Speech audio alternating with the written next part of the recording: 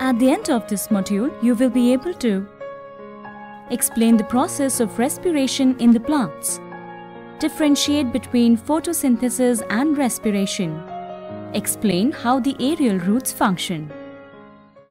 Children, you would be surprised to know that plants do respire. In this session, we will learn about the process of respiration in the plants.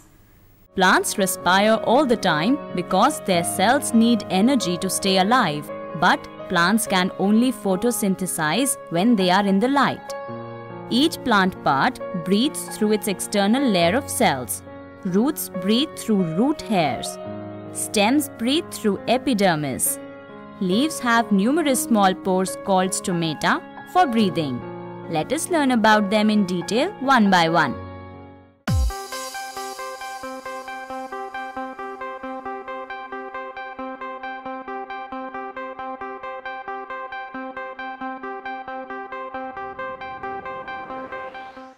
The exchange of oxygen and carbon dioxide in the leaf occurs through pores called stomata. Normally, stomata open when the light strikes the leaf in the morning and close during the night. The immediate cause is a change in the pressure gradient or the turgor of the guard cells. The inner wall of each guard cell is thick and elastic. When turgor develops, the thin outer walls of the stoma bulge out, forcing the stoma to open. When the guard cells lose turgor, the elastic inner walls regain their original shape and the stoma closes.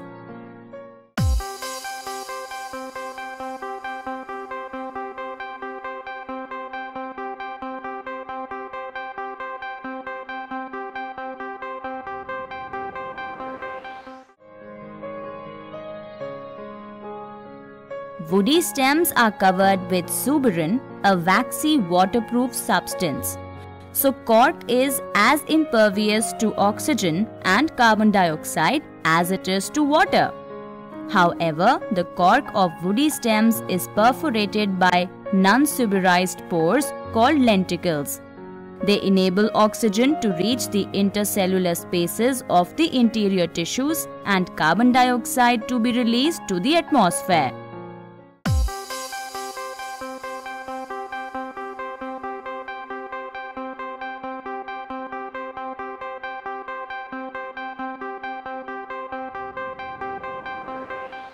I have read that plants also manufacture their food with the help of sunlight, water and carbon dioxide from the air.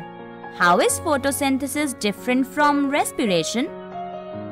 As we can see from the word equations, respiration and photosynthesis are opposites. Respiration uses oxygen and produces carbon dioxide.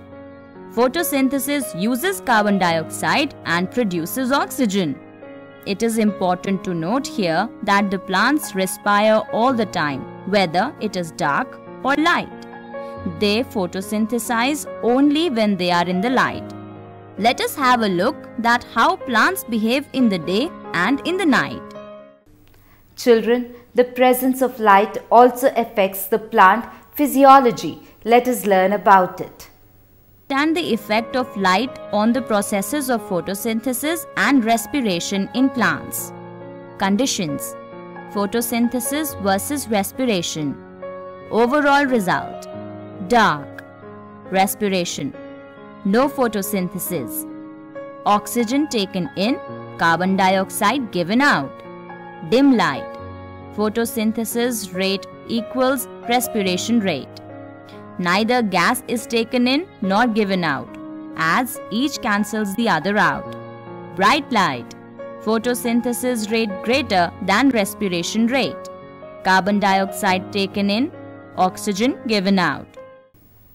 You must have heard that some plants have aerial roots also.